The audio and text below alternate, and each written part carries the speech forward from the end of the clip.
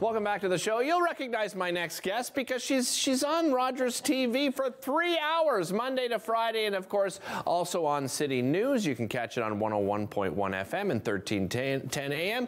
The host of the Sam Laprade Show joining me. Sam, how are you? I'm fantastic. It's great to have you here.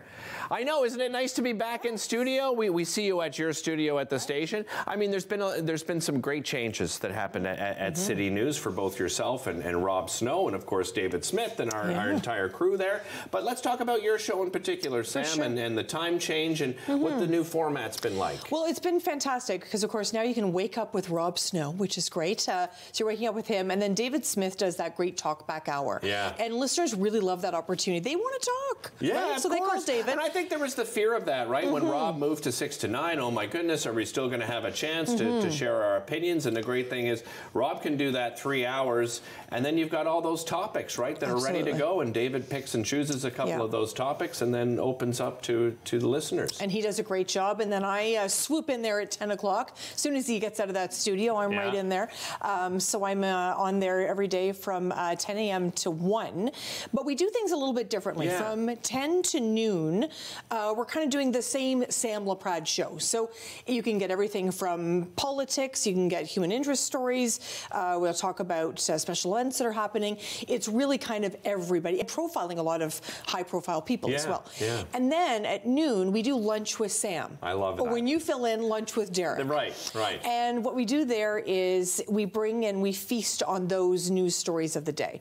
So today, for instance, we're talking about LRT. I know that probably doesn't surprise you. Really? We're talking about budget, province. So we had Larry O'Brien on and Diane Deans, of course, very familiar names here in Ottawa.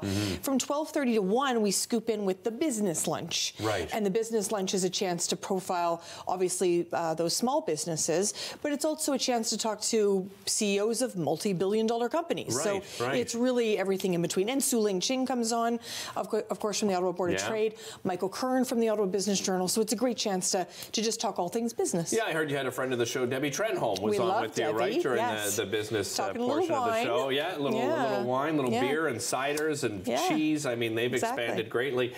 I know something that you're incredibly passionate about, and oftentimes when you have to step away from radio is because of the great work that you do helping nonprofits and charities. So the Snowsuit Fund 50/50 that Rogers as a team is helping must be right in your wheelhouse. You must be so proud to be part of that. Well, Sam. I am, because I think it does a couple of different things. It adds a little excitement in terms of 50/50. Our winner last year, if you can believe it, took over $400,000 home. Unbelievable. $407,000. So the jackpot keeps growing every single day. But what warms my heart is the fact kids are going to be warm this winter. Over 16,000 kids will get a snowsuit this particular year. And 16,000 seems like a really big number. It does. But I just picture one kid. When I buy my tickets, I think about the one kid that needs a snowsuit. So you can get those tickets. You can, I don't know if you've done it yet, but you can send a message to 55555 and just text the word money. Simple you get a link. Get a link. Easy peasy. You can go online too to the Snowsuit Fund 50/50, and it climbs every day, right? As you said. So do we know what the number was earlier today? I think it was close to 90,000. Okay, so we're getting there. That would be take home. So we're at this point really it's hysterical because every single day, Amanda Young, our promo person, sees me in the hallway and she's like, "This is where it's at today." So it's climbing every single day, and we see those bumps after we've had conversations like this, and I love to think that people not only want to obviously pack their wallet with cash come the new year, but it's about the kids, and it's about, you remember what it was like to put those snowsuits on. Absolutely. And back in my day, I looked like the Michelin Man. They're a lot more streamlined now. But just knowing that when you drive by a schoolyard, what's beautiful about it, Derek, that the Snowsuit Fund does is that you can't tell that's a Snowsuit Fund snowsuit. These are snowsuits, so they bring kids in. What color do you like? Pink? Perfect, we have pink for you. It's not a Snowsuit Fund snowsuit where kids are identified. Everybody on the playground is equal. You mentioned, some of the hot topics that you've been talking about lately. You've had a lot of, you mentioned Larry O'Brien and Diane Deans. You've had former city councillors on, former mayors, LRT, and obviously at the top of everyone's mind. What about the sense that you're getting from those guests of, this new mayor in Mark Sutcliffe and the new council? What's the feeling like right now? There's a lot of hope, Good. I have to say. So here's how I see it. I have a lot of hope too. Obviously, Mark Sutcliffe and I have known each other for probably 30 years. I think he's going to be a great mayor.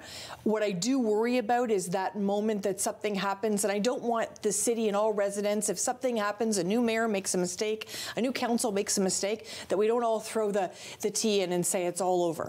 Right? We have to give everybody a bit of grace. Yeah, we're speaking from the same area then, because that's what I think we often see on social media, and I would encourage people to step away from it a little bit, because what was the number I heard was something like 15% of the city of Ottawa is on social media, on Twitter in particular.